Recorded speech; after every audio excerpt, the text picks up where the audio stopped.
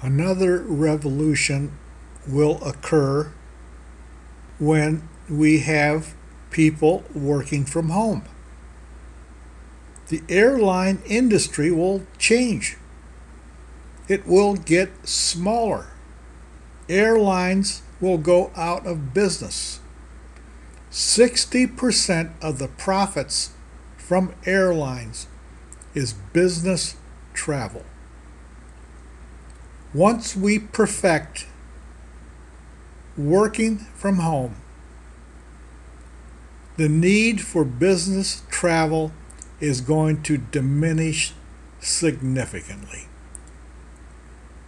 Companies won't want to pay for it anymore because they feel that you can do the same amount of things by remote viewing. And the same thing for conventions, business conventions.